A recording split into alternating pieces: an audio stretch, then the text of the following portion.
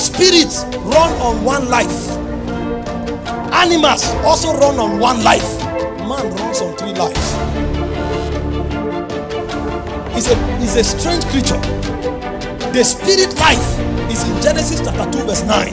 If man touch that life, he begins to live from the spirit realm like a god. The natural life, which is from the dust of the earth, is in the blood. In Leviticus 17 verse 11, the life of the flesh is in the blood. The soulish life is in his breath.